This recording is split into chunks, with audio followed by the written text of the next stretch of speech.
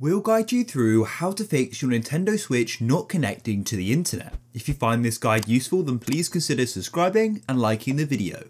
So first of all, let's go and open up our Switch settings. So we'll go across to System Settings and go and open them up. Then what you want to do is tap down to Internet. Once you have Internet selected, then tap over and open up your Internet settings like so.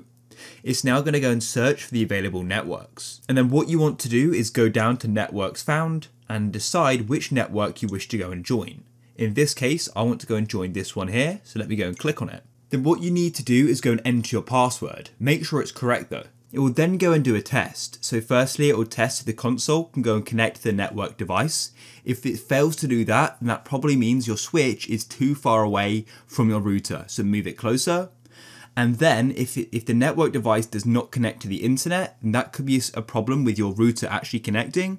So then what you should do is go and see on another device if it's going to be working, because if it still doesn't work on another device, then it's a problem with your sort of connection from your router and your ISP. So if that's the case, go and contact your ISP. However, if yours is working, then go and click OK. If the internet still isn't working though, then go into your internet settings.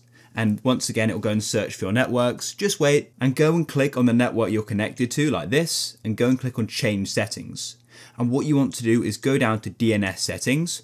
By default, it'll be set to automatic. Click on it and set it to manual. And then what we want to do is go and set the primary DNS. There are two primary DNSs I would either use, and I'll put them on the screen now. Personally though, I'm going to use 1.1.1, and then I'll go across and go and click OK, just like that. And once you've done that, it'll go and change it with the zeros, that's fine. Then what you can do is go and click on save. It will say settings have been saved. And then you can click on connect to this network and go and see if you can then go and start using the internet. Hopefully that'll go and fix your problem. If it still isn't working though, then make sure you have tested it on another device. Just make sure your internet is working, because if it is working on another device, but it is not working on your Switch, then it shows it's a problem with your Switch.